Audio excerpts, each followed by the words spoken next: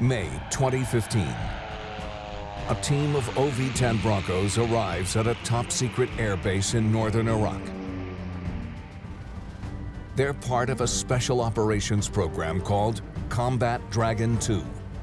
The purpose of Combat Dragon 2 was to find an aircraft that could fight ISIS. Our theory was that we could employ this low-cost solution and be equally, if not more effective on how we fight the war. Special operations commanders know it's a wild idea.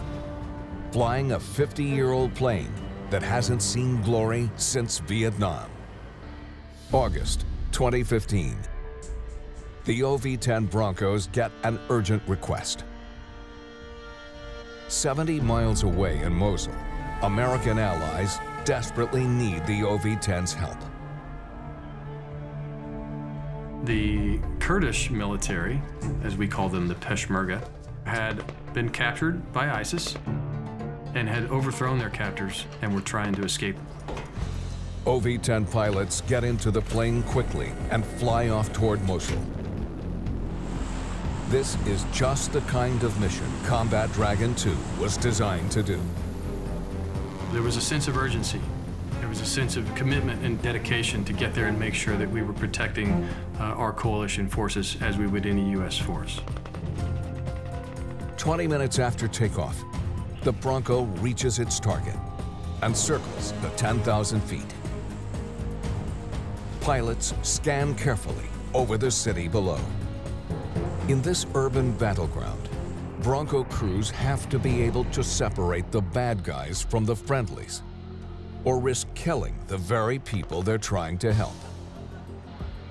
Intelligence verifies that the men in the building are ISIS insurgents and gives the Bronco the okay to fire. The Bronco crew knows that this is their moment of truth. Shooting a rocket into a building in an urban area is the kind of mission that only a close-in attack aircraft could do. The Bronco crew gets ready to fire.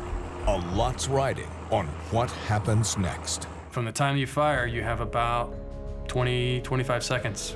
It's the 25 seconds of it's gonna either make this program or it's gonna break this program.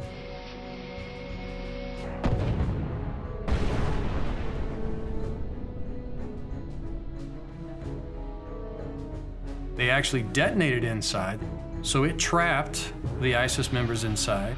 We saw how the concept of light attack works and how we can make sure that the people that we need to kill are going to be the ones that we kill. The Bronco's success catches the Pentagon's attention. Perhaps a low-cost aircraft can fight in an urban war and succeed. It was a huge win for that aircrew. It was a huge win for the OV-10. It's that type of artisan professionalism that has made the OV-10 Combat Dragon 2 program a success.